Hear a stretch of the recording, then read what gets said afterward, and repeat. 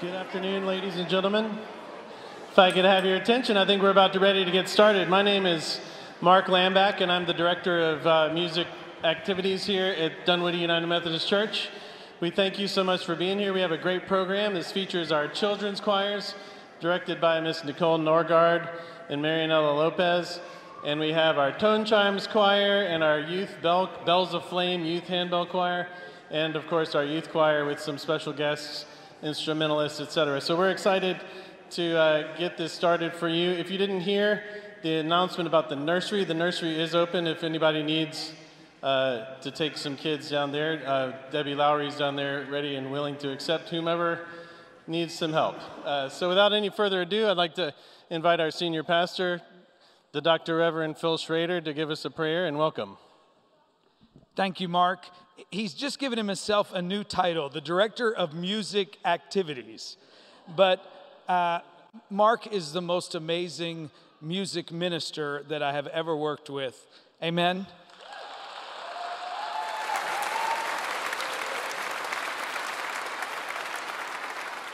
He leads as a minister first and then brings music out of his ministry, and that is a wonderful blessing. Sunday after Sunday, I'm just amazed at how much better the music gets every week, and then he continues to outdo himself with this team. So thank you.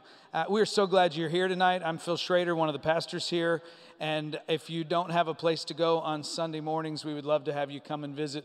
We have services at 8:30 in the chapel, 9 o'clock in the fellowship hall, and 11:15 right here in this room. I invite you to pray with me this day. Gracious and loving God, we give you thanks for the gift of music and the way that we come humbly to your manger this day, seeking good news, seeking your gentle touch, seeking a child to lead us into your preferred future where the wolf lies down with the lamb, where those who are on opposing sides find their way to the middle under your love for them. Hear our hopes for our life together. Bless all these who come to share the gift of music today. May our worship be multiplied by their beautiful music. In your name we pray. Amen.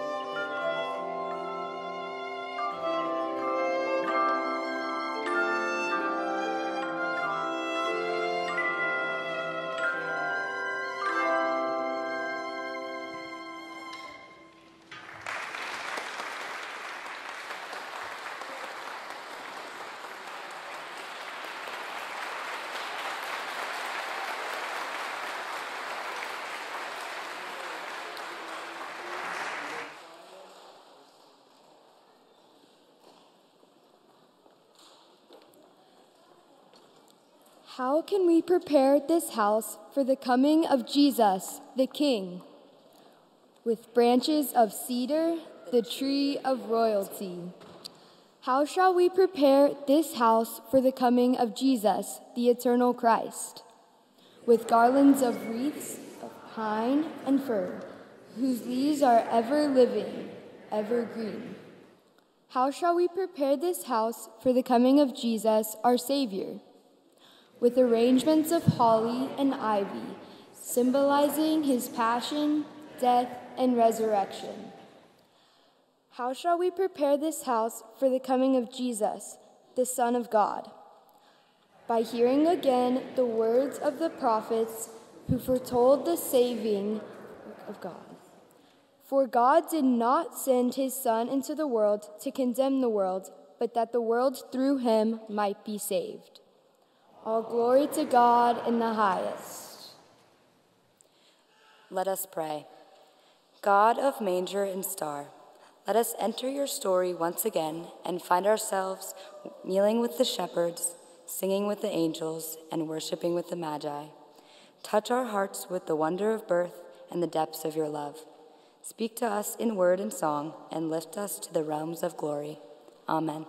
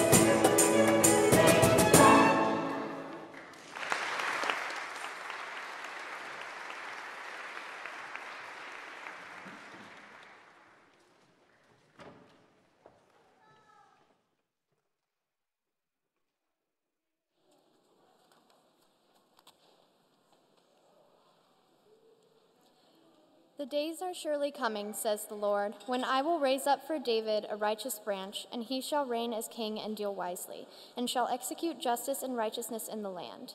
In his days Judah will be saved, and Israel will live in safety. And this is the name by which he will be called, the Lord is our righteousness. Preparation. The lighting of a new candle each of the 4 weeks before Christmas reminds us that something is happening, but more is yet to come. The circle of evergreens reminds us of the everlasting covenant offered in the birth of Jesus. The 4 candles symbolize hope, peace, joy, and love. Today, on the second Sunday of Advent, we light the second candle as a symbol of Christ, our peace. May the light sent from God shine in the darkness to show us the way of salvation.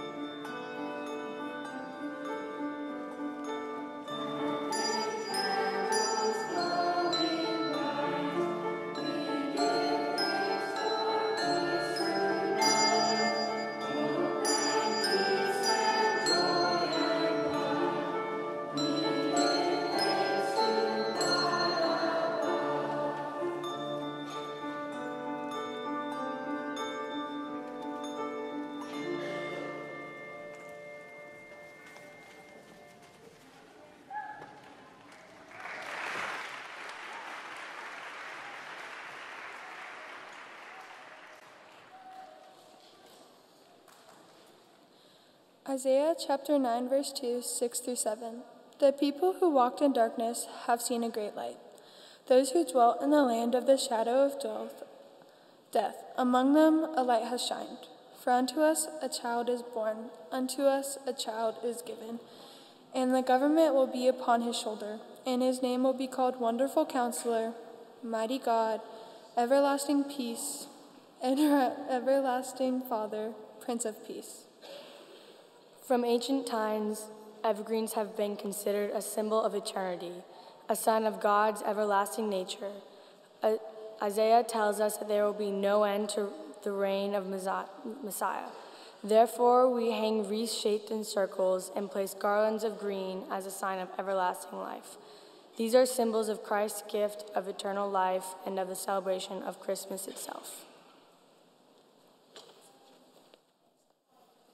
We invite you to stand and join us in singing hymn number 196, Come Thou Long Expected Jesus.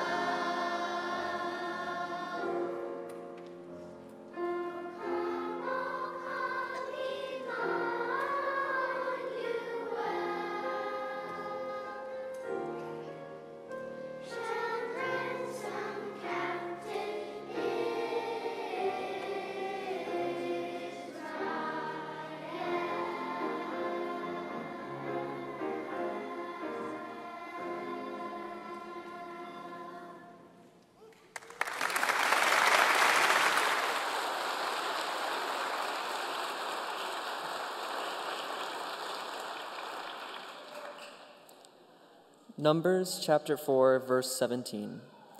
I see him, but not now. I behold him, but not near. A star shall come out of Jacob, and a scepter shall rise out of Israel. The poinsettia speaks to us symbolically in several ways and is representative of the entire life of Jesus. The star-shaped formation of 10 leaves calls to mind the star, which led the wise men to the baby Jesus. The red leaves are a reminder of the blood of Christ shed during his crucifixion, and the white leaves represent Christ's purity.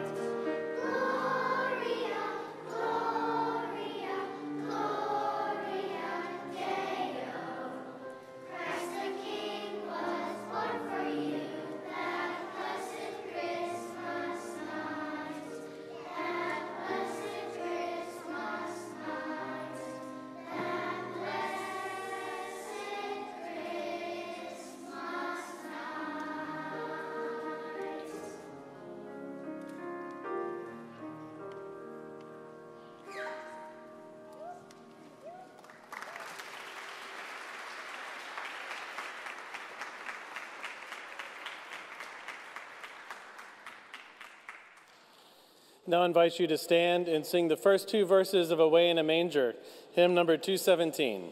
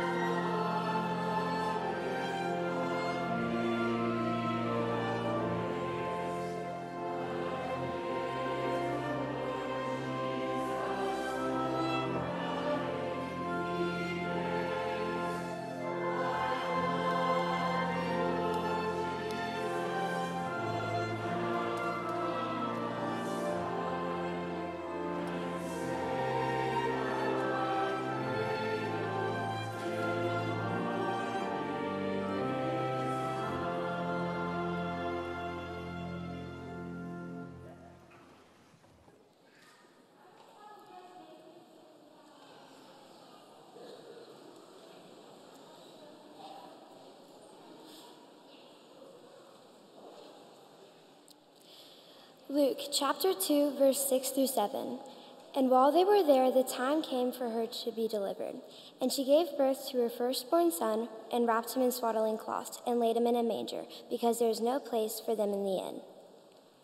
The manger or crèche is a reminder that Jesus Christ was born in the humblest of places, because humankind would not make room in their heart to hold the Son of God. Jesus, who is born in this most modest beginning, has compassion on all God's children, from the humblest to the richest.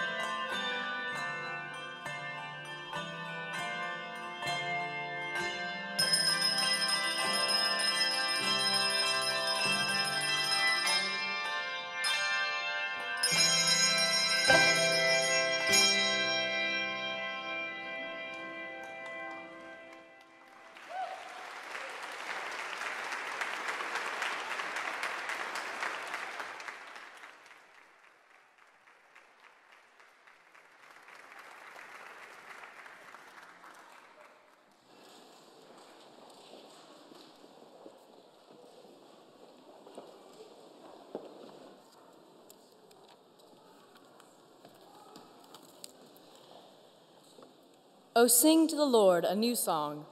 Sing to the Lord, all the earth. Sing to the Lord, bless his name. Tell of his salvation from day to day.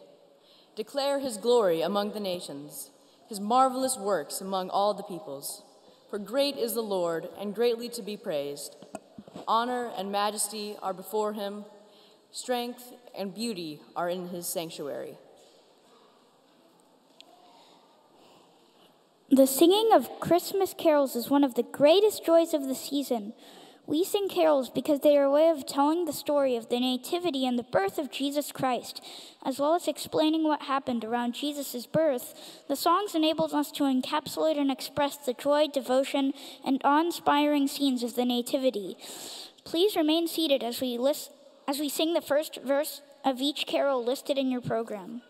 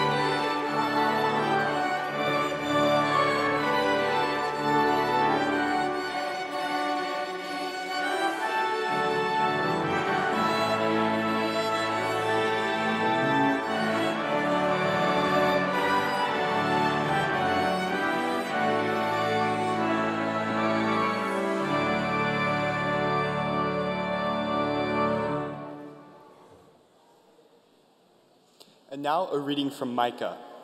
But you, O Bethlehem, from you shall come forth one who is to rule Israel, whose origin is from ancient days.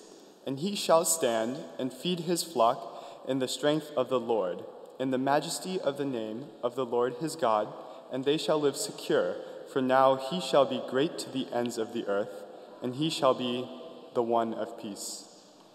In ancient times, the cedar was revered as the tree of royalty. It also signified immortality and was used for purification.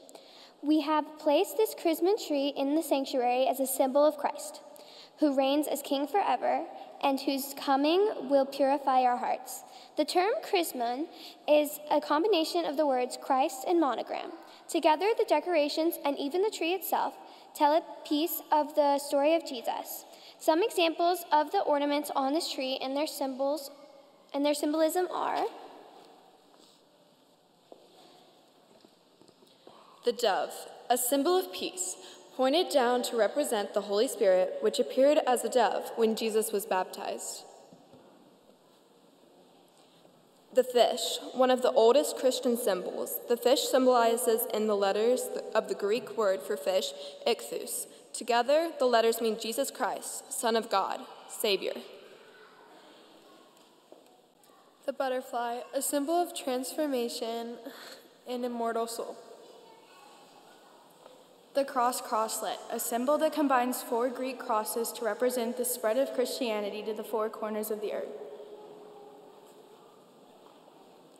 The angel of God, a symbol representing the angelic announcements of the birth and later the resurrection of Christ.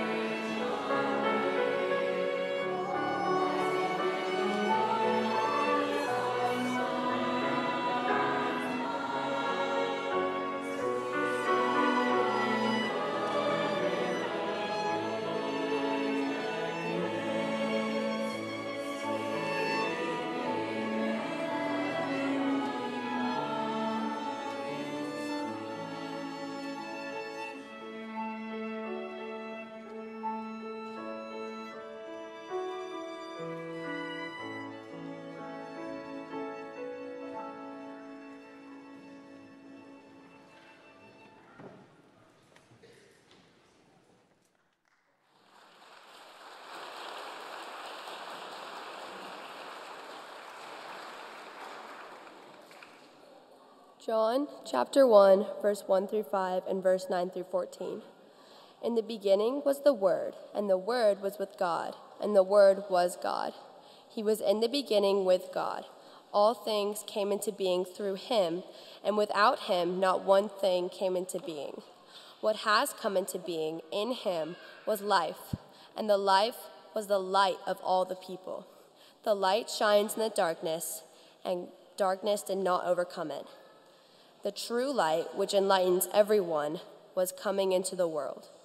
He was in the world, and the world came into being through him, yet the world did not know him. He came to what was his own, and his own people did not accept him. But to all who received him, who believed in his name, he gave power to become children of God, who were born not of the blood or of the will of the flesh or of the will of man, but of God. And the Word became flesh and lived among us. And we have seen his glory, the glory as of a Father's only Son, full of grace and truth. As our final preparation for the coming of Jesus, the light of the world, we will light the Christmas tree.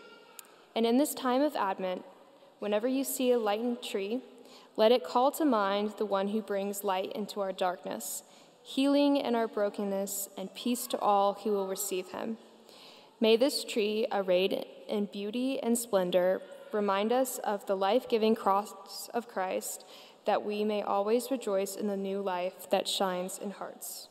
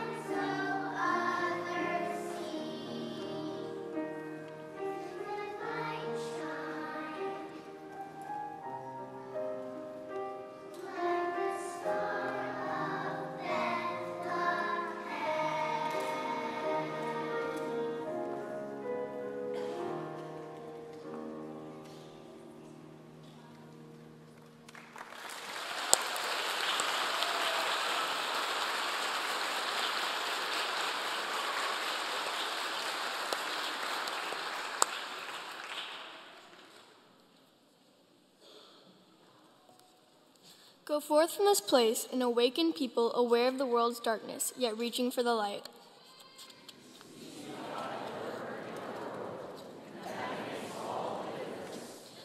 Go forth from this place an expectant people, conscious of judgment in our midst, yet welcoming God's new order and justice.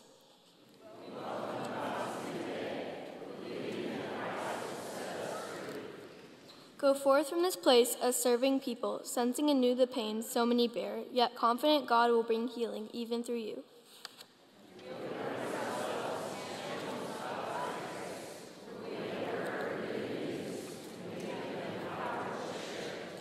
May the God of peace be with us all this season and forever.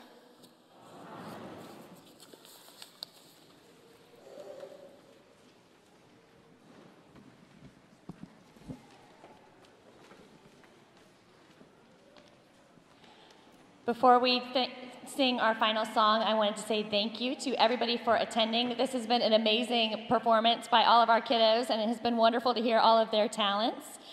We are going to go outside and celebrate that. Now that we have seen some of the symbols of Advent, we're going to go see some of the symbols of the Nativity outside. We have our Nativity characters, our creatures, our camels and goats and all the other things out there, along with food trucks. But we are going to follow from here with our song, Go Tell It on the Mountain, verses 1 and 3. And we will have some caroling right outside the doors to kick that off, and then our whole Nativity festival out there. And we hope you will join us outside.